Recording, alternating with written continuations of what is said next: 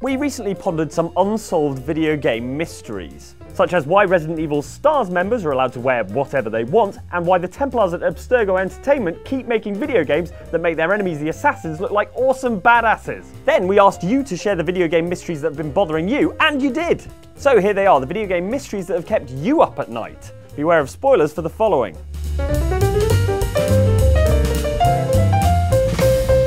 Welcome to Nuevo Paraiso, John. Where do I know you from? You're famous, John. The life of a cowboy in 1911 is a tough one, as the modernization of the West leaves you more and more as an outdated relic of a bygone age the world has left behind. Also, you get attacked by cougars a lot. Damn critter! So the last thing you need is to be accosted by a mysterious stranger in a top hat who looks like he just got done tying people to train tracks. He didn't, if you're wondering. I was down there earlier. Barter's commenter Eugene Brooks asks, who is the strange man from Red Dead Redemption? Good question, Eugene. The strange man seems to know all about John Marston and his past misdeeds, but John doesn't recognize him at all. Hello, John. John Marston. Do I know you? I hope so. I seem to know you. He talks at length about how John will be judged for his actions and presents him with missions designed to test his morality. You know, real tough moral choices. Why don't you head up there and see if you can lend her a hand? Road's full of thieves. Either that or rob her yourself. In their final meeting, he even describes as a beautiful spot what eventually turns out to be the location of John Marston's grave. Hey, there's a beautiful spot. Sure. What are you doing here? Oh, he's also impervious to bullets. Damn you! Yes, many have.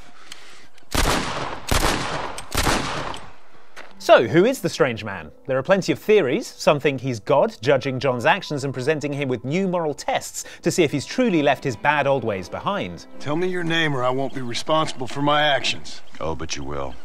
You will be responsible. Others think he's the devil, and I mean, looking at that moustache, I can see why. Still others think he's the Grim Reaper, taking account of John's life and preparing for his final judgment, as evidenced by his appearance at the site of John's grave. If there is a definitive answer, Rockstar isn't telling, so we're going to have to make our own minds up. Also, we probably shouldn't have tied so many people to train tracks.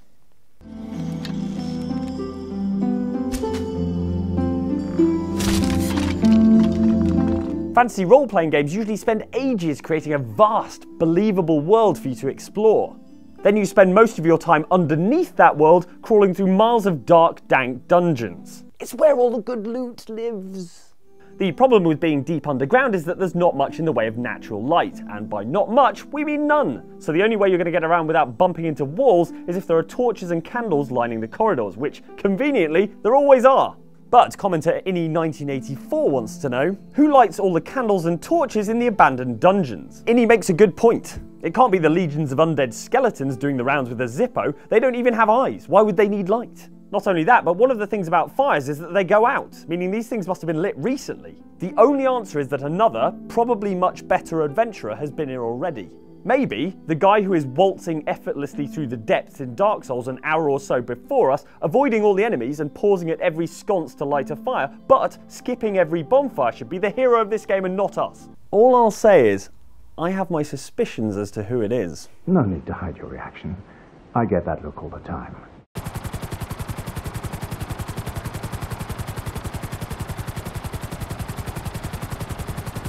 Grand Theft Auto 5 is full of mysteries. Why does one puff of marijuana make Michael hallucinate an invading army of aliens?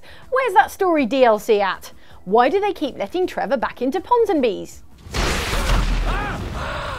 The biggest mystery of all, though, is that suggested by commenter Oswiniati, who says, the Mount Chiliad mystery from GTA 5 keeps me up at night, to be honest. This mystery originates from a map inside the cable car station at the summit of Mount Chiliad, the highest point in the state of San Andreas. There's what looks like lightning coming off the mountain, a UFO or possibly Illuminati eye above it, and a series of strange symbols representing X's, eggs, UFOs, and possibly a jetpack. So what does it mean? Devoted community sleuthers have spent countless hours trying to crack the mystery, with many convinced that solving it will unlock a jetpack in the game. Others think it's just a reference to the UFO that hovers over Mount Chiliad once you've 100%ed the game, and that everyone is getting way too involved in a mystery that doesn't exist. Once again, Rockstar isn't saying. Although the GTA developers' reaction to another different Mount Chiliad Easter egg might reveal its attitude towards people who spend too much time poring over GTA 5 mysteries. Here is a face that appears on the side of Mount Chiliad in last-gen versions of GTA 5. And if you go looking for that same mysterious face in the current-gen versions of GTA 5, here's what you find. Ah, it's that subtle Rockstar wit again.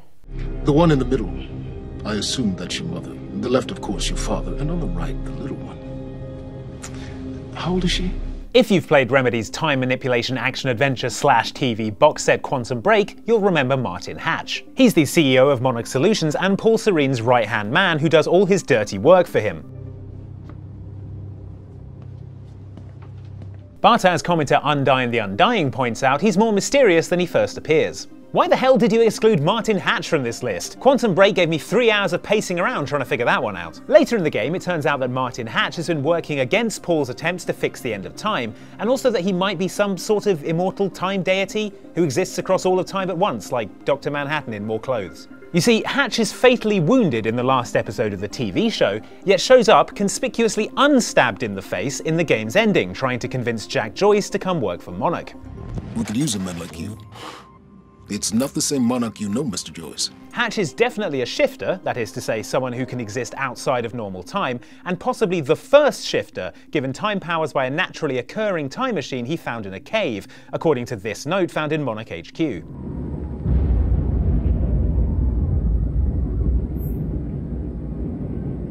So who is Martin Hatch really? How long has he been alive? Why does he want to let time break down, and what is the new beginning he thinks it will herald? Also, where does he get those suits? Dude is dapper AF. Do I look threatened to you? First of all, let me thank you for dealing with that personal matter. People will read something into anything these days. Experience has taught me that a man like you can be very loyal for the right price. In GTA 3, multi-millionaire Donald Love is obsessed with getting hold of a mysterious package. And when I say obsessed with getting hold of it, I mean obsessed with sending you to get hold of it while he does Tai Chi in his sweet roof garden. Think that's what they call a first world problem. This briefcase is not easy to get hold of, not least because there are a bunch of heavily armed Cubans after it as well. It's bad enough that you get shot at without an awkward run-in with your ex-girlfriend and her new squeeze. Baby.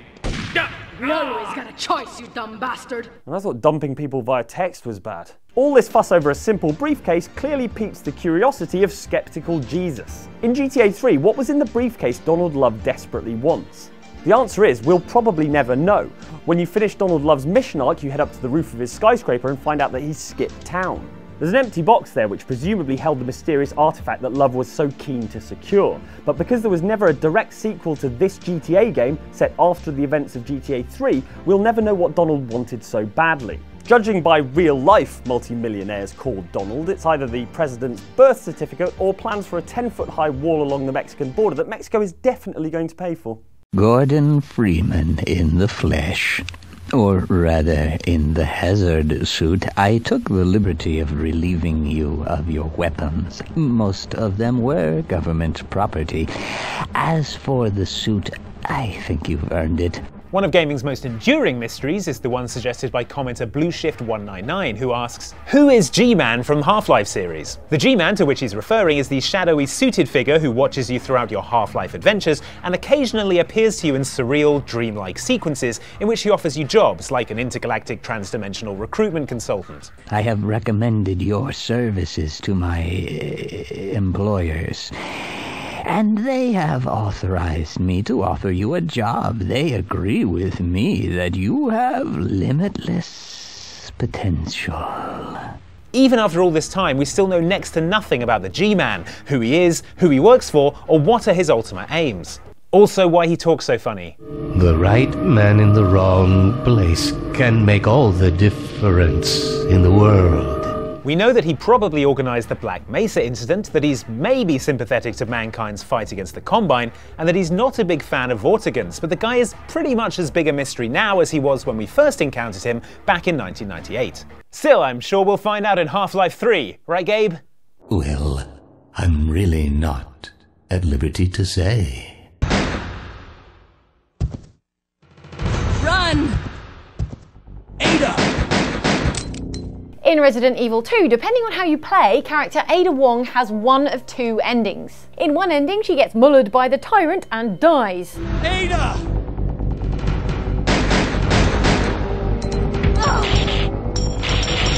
In another ending, she gets shot by Annette Birkin, falls off a catwalk and dies. Ada! Or so you would think. Because by the time Resident Evil 4 rolls around, she's back in action with a fresh new evening gown. Leon. Long time no see. Ada. As commenter James Ticknor points out, in the Resident Evil series, how did Ada Wong survive being shot and drop down a seemingly bottomless shaft to make an appearance in Resident Evil 4 without Leon even questioning it? A very fine question, James. History does not record how Ada survived, sorry James, but it does record how she escaped Raccoon City after managing to not die. Something about the meeting with Leon changed me. First things first, though. I must escape this town and survive in order to accomplish my objective. According to the Umbrella Chronicles, Wesker gives her a hook shot and she grapples the hell out of Dodge onto a helicopter, leaving behind only a Jimmy Choo heel and a disappointed monster. You can have it. Which is how she lives to cartwheel another day in Resident Evil 4.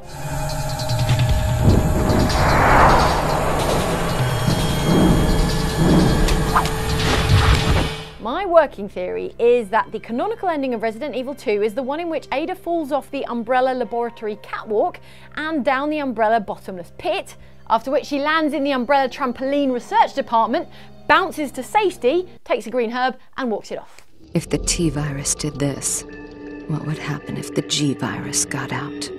Thank you very much for watching our video on unsolved video game mysteries. Please do like and subscribe if you enjoyed this for much more of a similar sort of thing. And the only mystery I really want to know the answer to is why you haven't already clicked on these videos down here, which will take you to much more of our wonderful videos about video games. So over here we have Show of the Week, which is our weekly show about either a video game or a concept related to video games. And over here we have lists featuring mad video game trivia from throughout the ages, all the way back to the dawn of video games. So yes, if you like this sort of thing, please watch more of this sort of thing.